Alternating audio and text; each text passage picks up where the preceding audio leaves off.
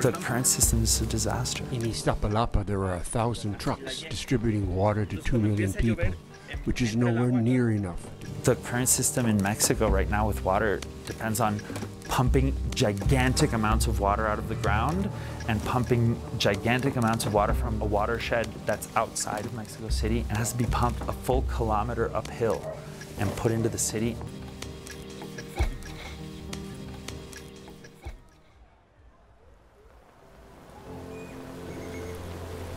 Why are we pumping water from over here when we're having water falling on us from the sky for free in huge abundance?